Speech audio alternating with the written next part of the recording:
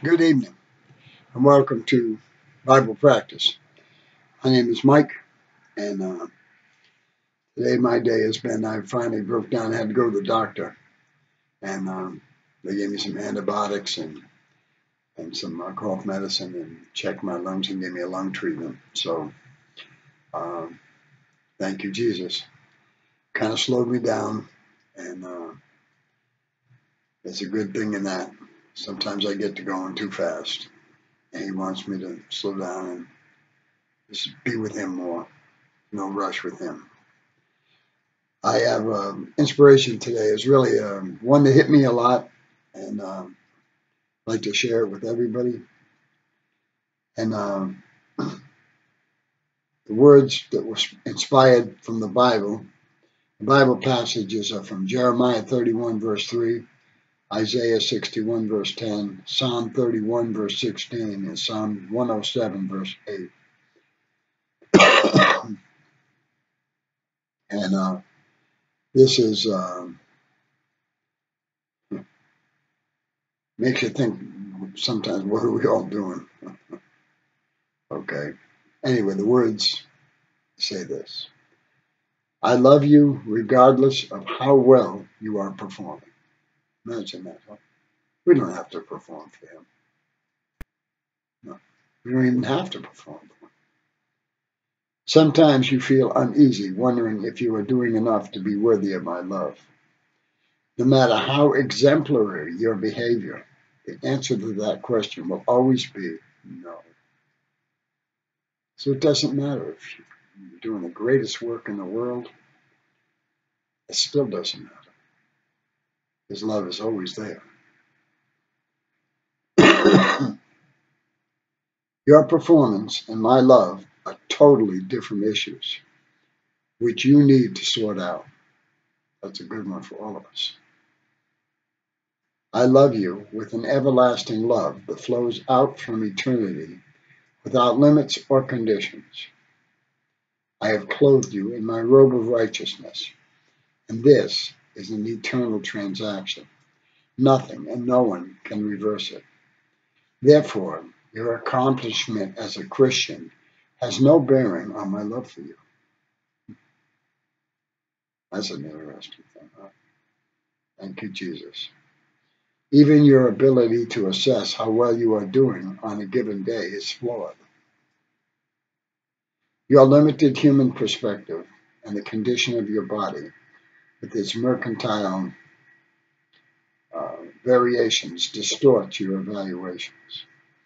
Bring your performance anxiety to me and receive in its place my unfailing love.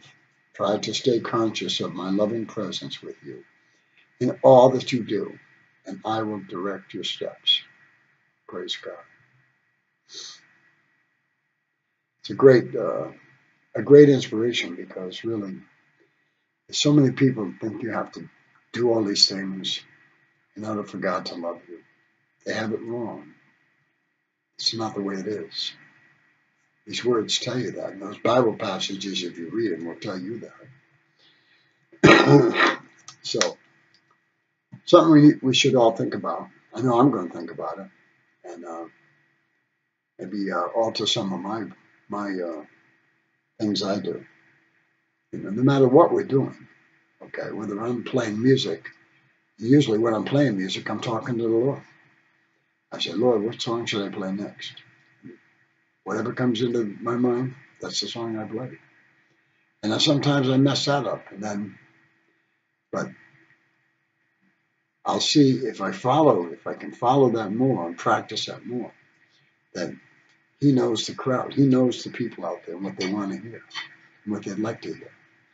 So he's still in control of everything.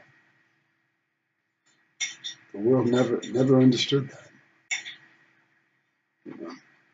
So you got to try to anyway. Well, look at. Have a great day, and I'm going to rest and try to get better. They got me on Levaquin and some cough syrup, so I got 10 days, and hopefully it'll clear my situation, make me feel a little bit better.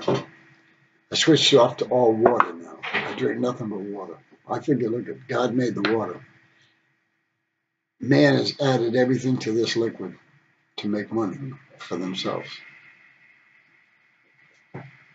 Do the things they make taste good? Do they, are they tasting? They are sodas and all kinds of other sports drinks and all kinds of added stuff to them. They're great, but God just made water. He might have inspired somebody to make something else, but I'd rather drink the water. The water cleanses your system. That's just my choice.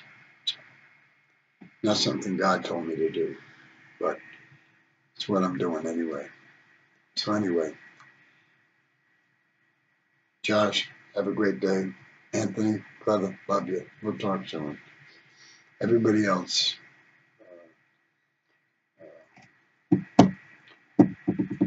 oh God, I can't think. I don't have some names just they go right out of my mind. Anyway, everybody, God bless you. Love you. Have a great day. Bye bye.